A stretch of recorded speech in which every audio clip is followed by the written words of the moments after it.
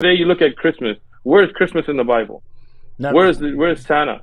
Pat Robertson, one of the well-known Christian apologists, he comes out and says it's pagan. It's all pagan. The tree, the eggnog, the Santa Claus, the gifts, it's all pagan.